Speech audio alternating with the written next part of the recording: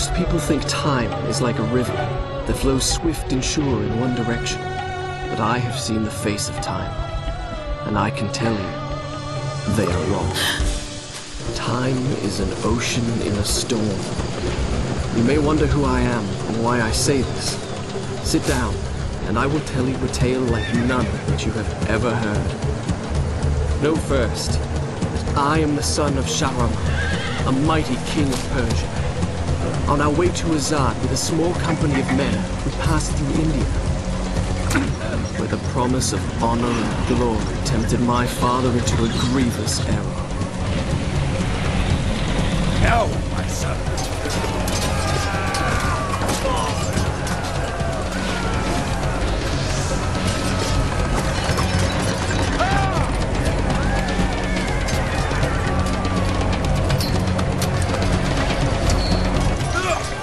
Your Majesty, I trust you will remember your promise. The Maharaja's treasure vaults lie within. See how he fights. Like a warrior son.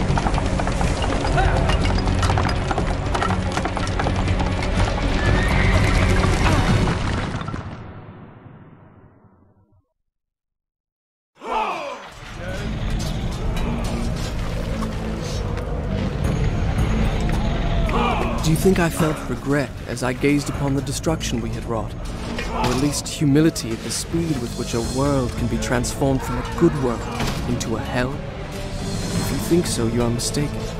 For in that moment I thought of one thing only. The honor and glory I would bring my father by fighting like a warrior in my first battle.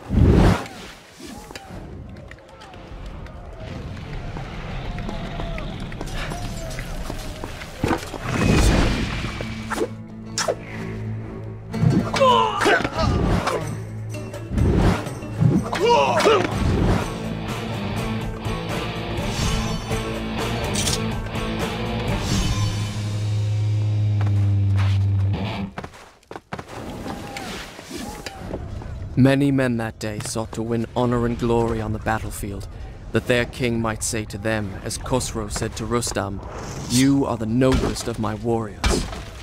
From the moment my sword tasted blood, I knew this would not be my way. I would win my father's praise, not by killing, but by being the first to find the Maharaja's treasure vault and the wonders within.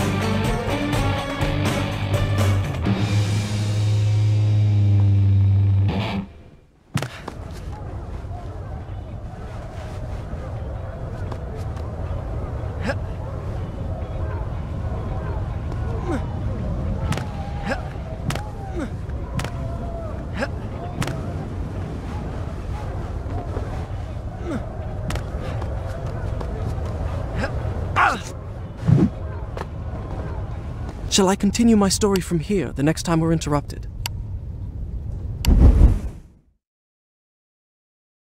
Done. I'll start the story from here next time.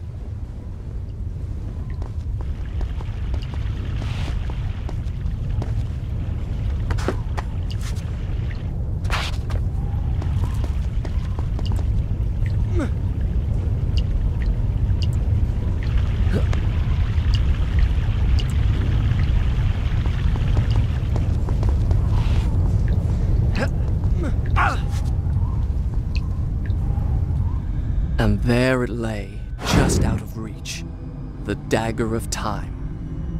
There was a treasure I could carry with pride as a trophy of our victory. If I could only get there.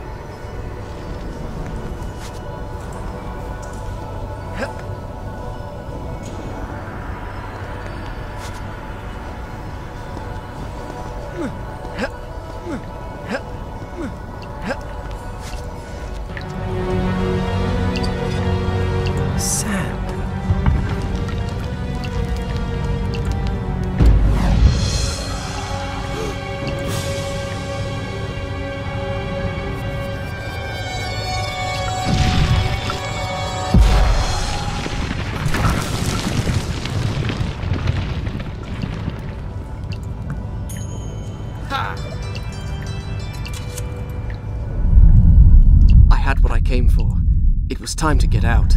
Now.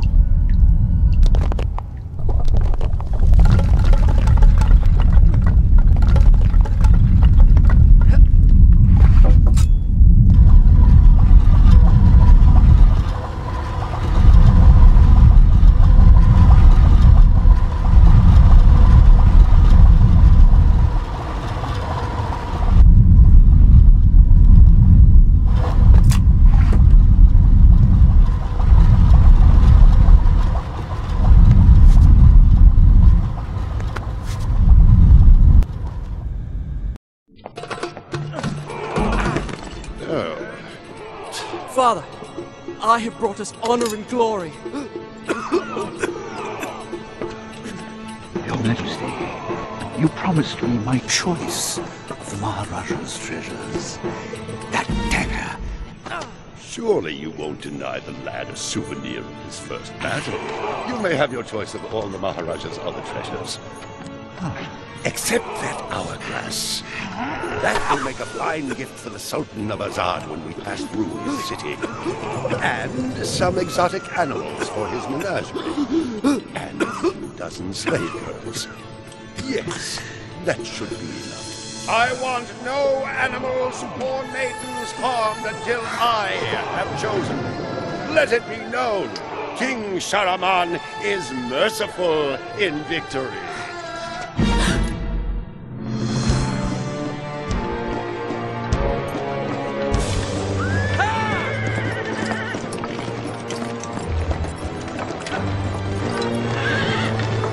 Trust not a man who has betrayed his master, nor take him into your own service, lest he betray you too.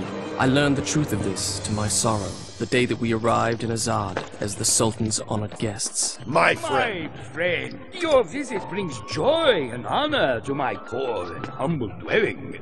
If only you'd given me time to prepare a proper welcome. The glories of Azad are famed throughout the world. And yet, the best is yet to come. I give you the sands of time. May the friendship between our kingdoms endure as long as time itself. The sand, why does it glow? I can tell you. Inside the hourglass is a marvel that no living man has seen. Alas, only the dagger can unlock the sands of time, and it belongs to a greater one than I. A young prince, dearer to his father than all the wealth of India. Perhaps he will oblige.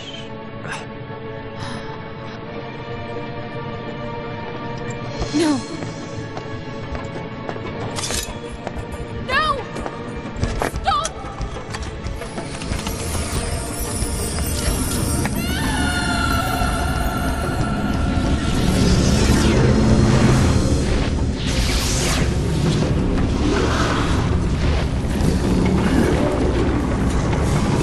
Is it meant to do this? Alicia Sigataha!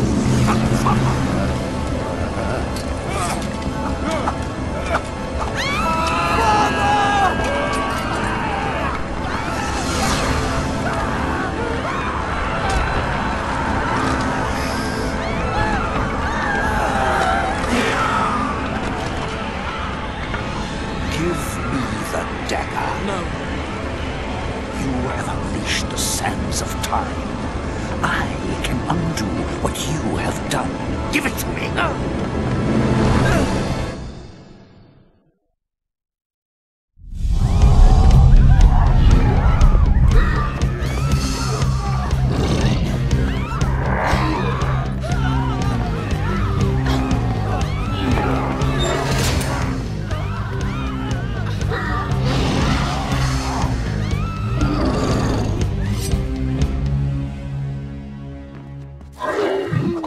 Prince, use the dagger.